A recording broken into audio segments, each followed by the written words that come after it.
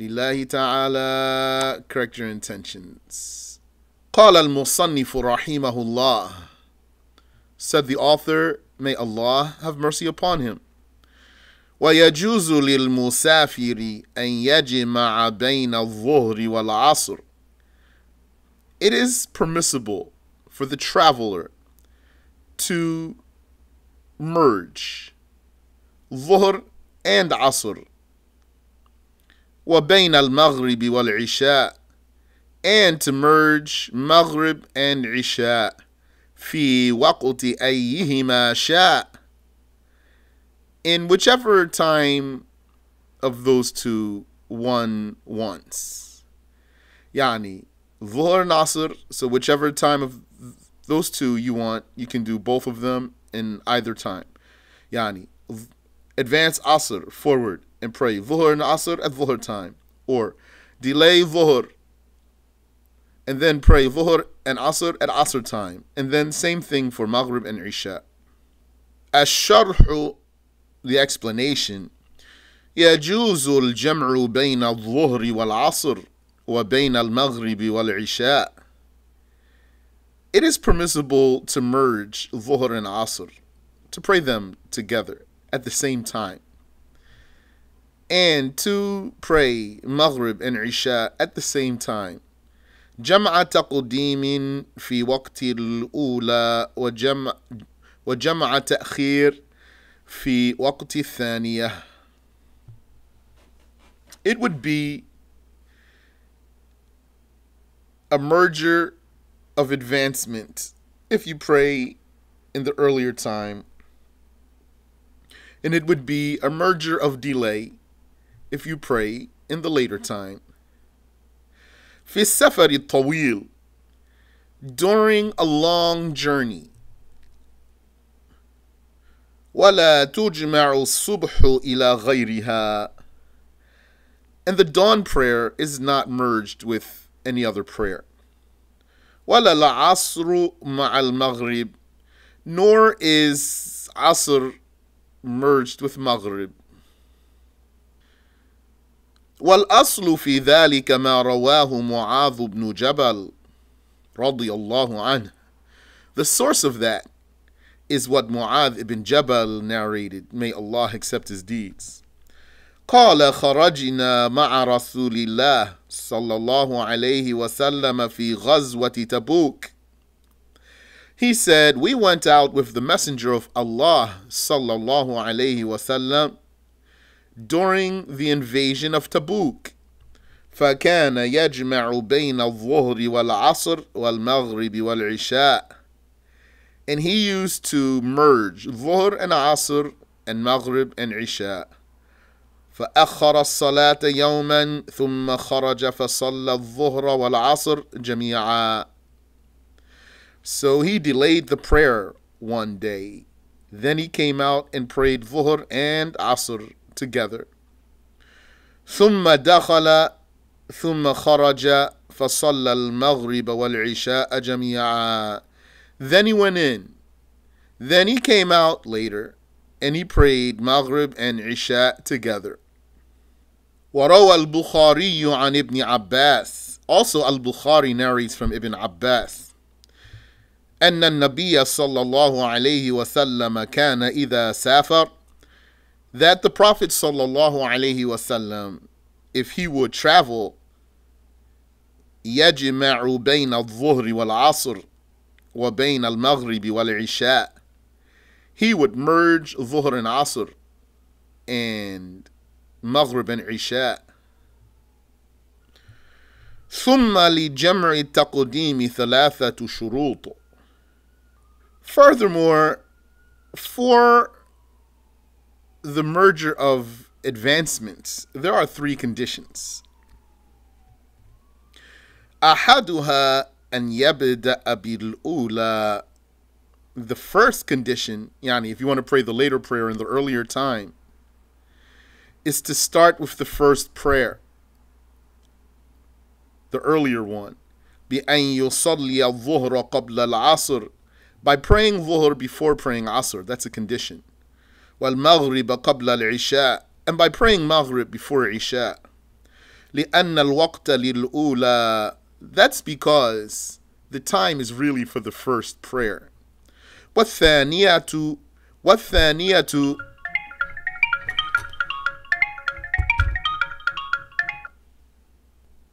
وَالثَّانِيَةُ تَبَعٌ لَهَا. And the second prayer is really a follow-up for the first one. The first one is being prayed in its own original time. The second one is following the first one, really. So you can't pray the second one first. وَالتَّابِعُ لَا يَتَقَدَّمُ عَلَى الْمَتْبُوعِ. A follower doesn't go ahead of what it follows. Because it can't be a follower when you're in front. فَلَوْ بَدَأَ بِالثَّانِيَةِ لَمْ تَصِحْ. So had a person started with the later prayer first in the earlier time, he prayed Asr before Maghrib or Isha, he prayed Asr before Dhuhr or Isha before Maghrib in the earlier time, Dhuhr time or Maghrib time, it's not valid. وَيُعِيدُهَا بَعْدَ الْأُولَى. Then he has to repeat that later one again after he prays the earlier one. Wa alaikum salam. You said to combine Dhuhr and Asr together you have to be a traveler? No, not always. There's other reasons too. But we're talking about now traveler. At the moment, we're talking about the traveler in particular.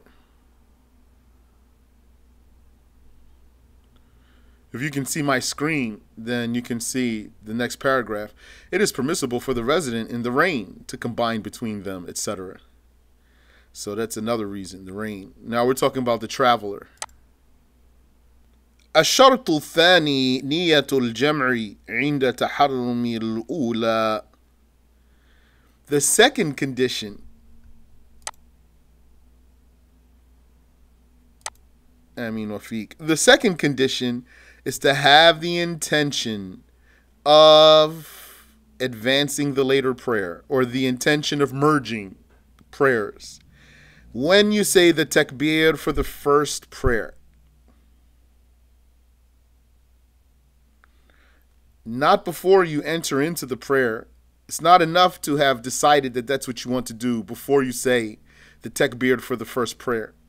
You have to have the intention while you're saying the takbir.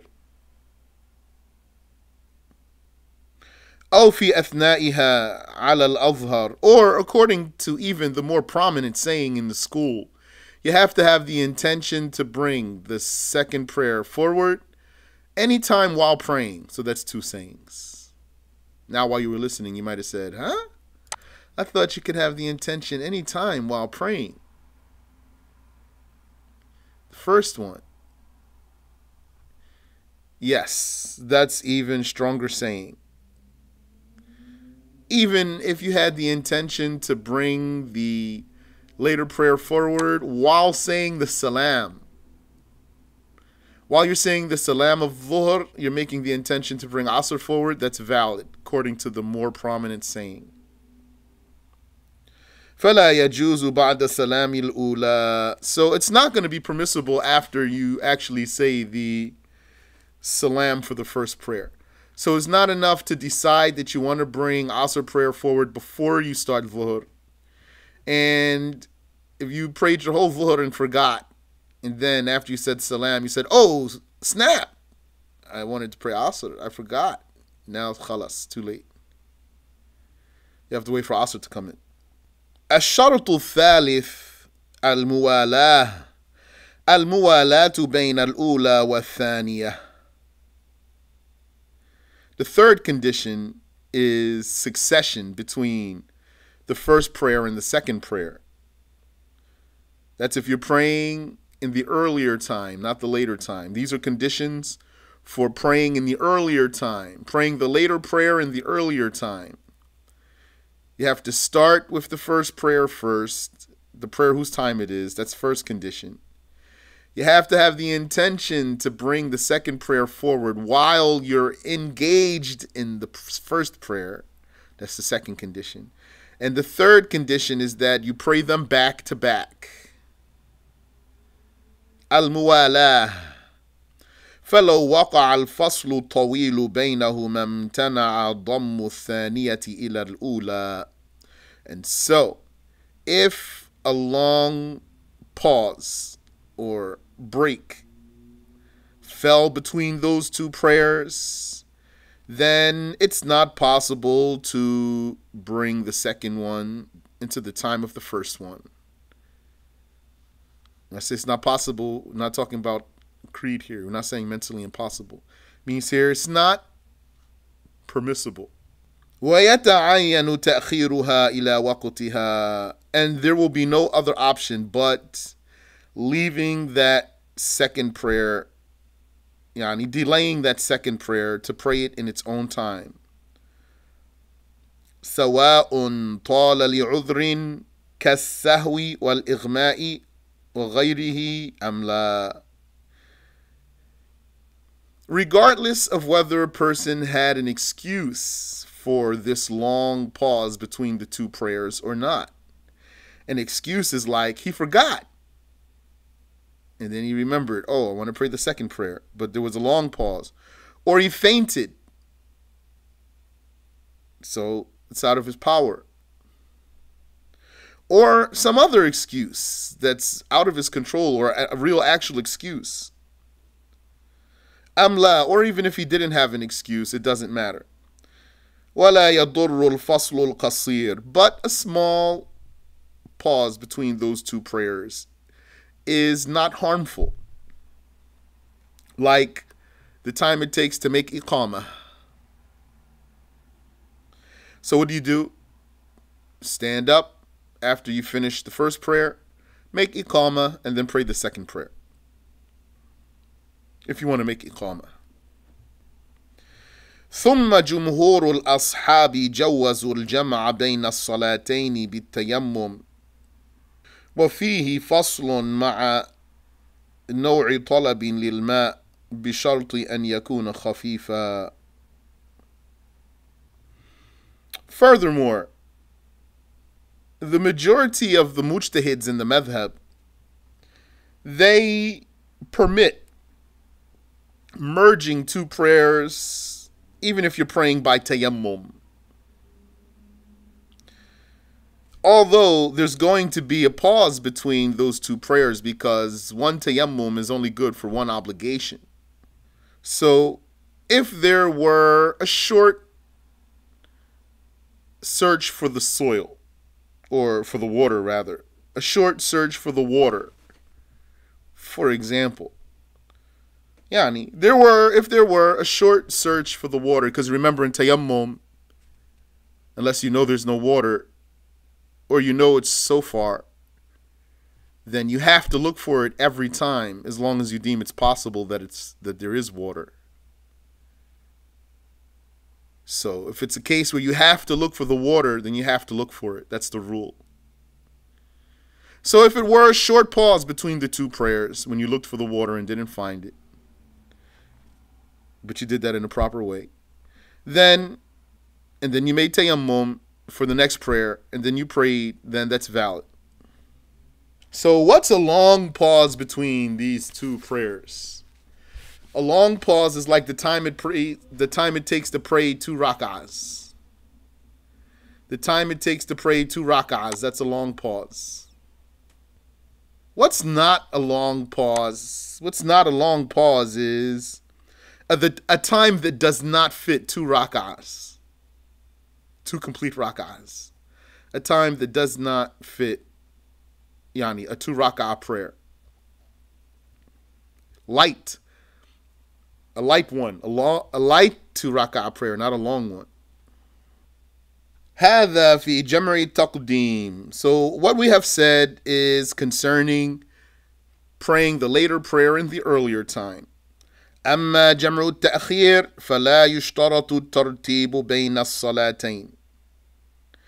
As for merging by delaying the earlier prayer to the later time, it's not a condition to pray them in order. If you prayed Asr first and then Dhuhr, it's valid. Or if you prayed Isha first and then Maghrib, it's valid. because it's the time for the later prayer. So it's valid to do so. Not better though, just valid. It's better to keep your prayers in order. ولا نية الجمع ولا نية الجمع حال الصلاة على الصحيح ولا الموالاة. Also, if you delay the earlier prayer to the later time, it's not a condition to make the intention to merge the two prayers in one prayer time while you're praying. Then how would you do it?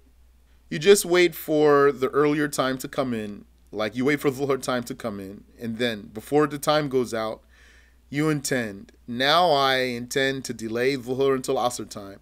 Now I intend to delay Maghrib until Isha time. So now you don't have to pray Dhuhr until Asr time, and you don't have to pray Maghrib until Isha time. So when you do pray Maghrib at Isha time, now you don't have to have in your heart the intention to merge the two prayers. Khalas, you already delayed the earlier prayer to the later time, and now you're praying the earlier prayer in the later time. And it's not a condition to do them back to back. So if you prayed Maghrib first and then waited a long time and then prayed Isha, it's valid. This is the case of delaying. نعم يجب أن ينوي في وقت الأولى كون التأخير لأجل الجمع تمييزا عن التأخير متعديا. And yes, like we just said, it is necessary to intend in the earlier time to delay that earlier prayer to the later time, so that you don't fall into a case of missing the prayer. So even if you are a traveler, but you don't intend to delay Dhuhr until Asr time or Maghrib until Isha time, and then you just don't pray Dhuhr until Asr time comes in, you will have committed a major sin of not praying on time. So you have to make the intention during the time of the earlier prayer to delay it until the later time. لئلا يخلو الوقت عن الفعل أو العزم. This way, when you make that intention, the time won't be empty of a prayer or even a decision. So that time of the prayer needs to have in it either doing the prayer or some decision of delaying it. فَإِن لَمْ يَنْوِ عَصَى. If one does not intend in the earlier time to delay, he will be sinful if he actually delays. وَصَارَتِ الْأُولَى قَضَاءً. Then the first one, when he prays it, it'll be a make-up prayer. If you make the intention to delay Dhuhr until Asr time, and then you pray it at Asr time because you're a traveler, that's not a make-up prayer. But if you don't make the intention, it will be a make-up prayer. Wallahu a'lam, and Allah knows best. Yes, that's what they told us the Shaykh used to prefer. For the sake of that dhikr that you do after Maghrib 10 times, because of how important it is, he used to not pray Isha after Maghrib. He would rather do that dhikr 10 times and then pray Isha in its own time, according to the Shaykh. Yes, so there's no difference here. There's no difference here. It's all saying the same thing. I said the time that between the two prayers, the time that's too long is the time that would fit 2 rak'ahs. The time that's short enough is a time that does not fit 2 rak'ahs. So in that case, that's possible to do that? It would be possible if a person can say those 10 fast enough. Maybe the Shaykh doesn't want to say it so fast. So just take his time and then pray Isha later. Yes. So you know that when it's possible that there's water, you're obligated to search for the water before you make tayammum. That's a condition for the tayammum. And you have to do that every single time, as long as it's possible that there's water. Just because you didn't find water the first time doesn't mean that it's impossible that there's water. So you have to look the second time and the third time, etc., until you're sure there's no water. So and tayammum is only good for one obligation. So if tayammum is only good for one obligation, and you have to look for water each time, as long as you deem it possible that there is water, then that means that if you wanted to pray dhuhr with tayammum, you could, and you can shorten, and you can make the intention to bring asr forward, but then asr is another obligation, so the tayammum you did for dhuhr is not going to be valid for asr. So you'd have to look for the water first, if it's your case, to look for the water. So that means that if you're going to combine, that's going to have to be a short time to make sure you do a valid looking too. So if you manage to do valid looking for water in a short time, and make tayammum too in the short time, then it's valid. Ameen wa fikum. Yes, I have a question concerning delaying the first prayer. It does not have to be prayed back to back, and you mentioned some other matters. When you're praying in the later time, you don't have to keep them in order. You don't have to have the intention to merge them. And you don't have to pray them back to back. Thank you. You're welcome. Sheikh, may I ask you one other question, please? Yes. Yes, you don't have to have the intention to merge them. No. But I thought when you're delaying a prayer, you have to have the intention. What intention? To delay the prayer. So you're going to have the intention to delay the prayer in the earlier time. Oh, we're talking about the prayer that follows the previous prayer. Like Maghrib, Isha following Maghrib. We're talking about, you're asking me about an intention for delaying a prayer. Yeah, in reference to my question, yes. Okay, so delaying prayer means praying dhuhr at asr time, or praying maghrib at isha time. Oh, you don't have to have the intention. Oh, you don't have to have the intention to delay. To merge. To merge. You're going to have the intention to delay in the time of the earlier prayer in the first place, so that you don't let the time go out without an intention. Exactly. Well, why am I getting? Probably you're mixing merging and delaying. Okay, so one would have the intention to delay the prayer. Yes. For example, Asr Thor until Asr in the time of Thor. Yes. But when it comes to Asr, the intention does not have to merge them. Or when you pray dhuhr. Pardon? Or if it came to dhuhr also.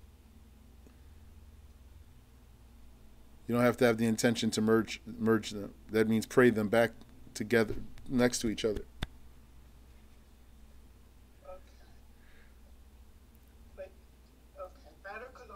Wa fikum. So in the earlier, if you want to bring the later prayer to the earlier time, that means while you're praying the earlier prayer, you need to make the intention to bring the later one forward and then pray it right away. So you don't have to do any of that if you delayed. All you have to do is make the intention in the time of the earlier prayer to delay that prayer until the later time. Then you can pray at any time in that later time. You might even pray it after the later one. You might pray them out of order and put space between them. You might pray Isha all the way at the beginning of Isha time and then pray Maghrib right before Fajr comes in. So I understand we always have to make the intention to, if we're delaying the earlier prayer. But when it comes to... Make what intention?